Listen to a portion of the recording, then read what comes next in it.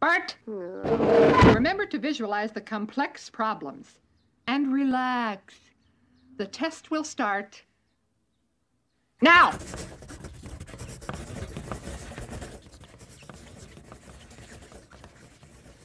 At 7:30 a.m., an express train traveling 60 miles an hour leaves Santa Fe bound for Phoenix, 520 miles away. Shh!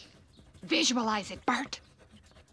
At the same time, a local train traveling 30 miles an hour and carrying 40 passengers leaves Phoenix bound for Santa Fe. It's 8 cars long and always carries the same number of passengers in each car. An hour later, the number of passengers equal to half the number of minutes past the hour get off, but 3 times as many plus 6 get on. At the second stop, half the passengers plus 2 get off, but twice as many get on as got on at the first stop.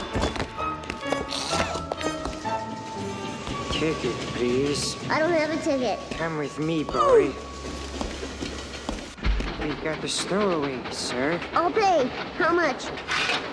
Twice the fare from Tucson to Flagstaff minus 2/3 of the fare from Albuquerque to El Paso.